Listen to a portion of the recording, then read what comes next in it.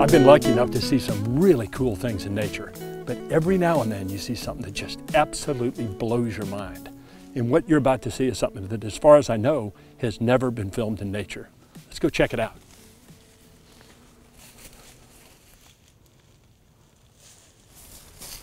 Now, if you look right this way, there's an adult female alligator. And actually, it looks like she's maybe headed this way. And if you look to my left, there's a den. But what's really, really cool is right here. And this is something that I've never seen before in my life. This is a leucistic baby alligator. It's just basking right here. There's a couple others around. Tell you what, I'm gonna real carefully scoop this guy up. Watch her up. And she's vocalizing a little bit. And this is one of those things that you don't want to try, because if you get too close to a baby alligator, there's a chance that the mother may be very protective. But this is an animal that, you notice there's a little bit of a pigment here. This is not amelanism, lack of dark pigment. This is, I think, leucistic, which would mean it lacks most pigment. And this is an animal that has some duckweed and stuff on the back of it. But as an adult, this thing I think will be ivory, completely ivory colored, almost white. And it'll grow to regular alligator size, which could be, if it's a female, 8 feet long or so. If it's a male, it could be over 10 feet. Really, really rare, and something that you just don't see very often unless you see one in a zoo or something like that. Now, baby alligators rely on mom for protection, like we talked about.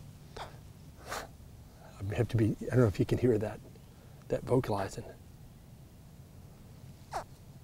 The other thing to notice is this animal has blue eyes. So if it was amelanistic, it would have red eyes, because that's just lacking the black pigment. I think I see another one. Let's go check it out.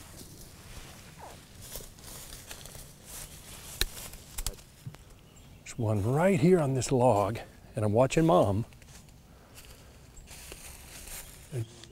Right here. And this one has some duckweed on it too. I'm gonna pick this little guy up, but I'm gonna really keep an eye on mom. And it's starting to vocalize. I keep glancing over my shoulder at mom. Obviously, you know, she's 7 feet long or so and very protective. And here's another one that I didn't even see. It was right in front of me and I didn't even realize it. These things actually are more cryptic on these light colored leaves than I would have guessed. But, oh man, you know, they look a little bit thin, but they've just, you hear mom hissing over there.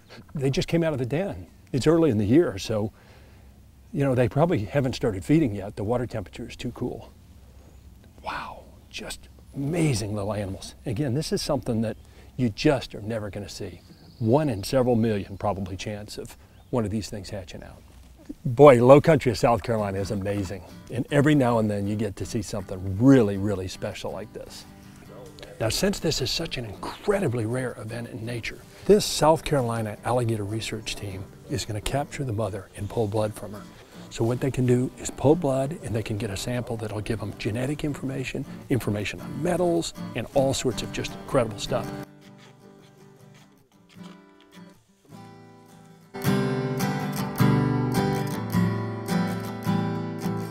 Now, we think this is likely a simple recessive gene thing. So in other words, it's a mother and a father alligator that both carry a recessive gene, and then when they breed together, that is expressed. So maybe a quarter of the offspring would be leucistic and the rest of them would look normal. Then the mom will be released unharmed. The babies are going to be taken away. This is a high profile area, and there's a concern that somebody might collect them and take them away. And more than likely, even if they were to remain here and nobody found them, a great blue heron, a raccoon, or some other predator would definitely get these.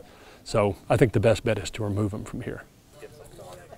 So after they caught the mother, they were able to catch a couple normal looking hatchlings. So I thought it'd be kind of neat to compare the two. So here's a normal, this is normal coloration, wonderful cryptic pattern here. And then we'll put it in with these others, and you see there's a big difference.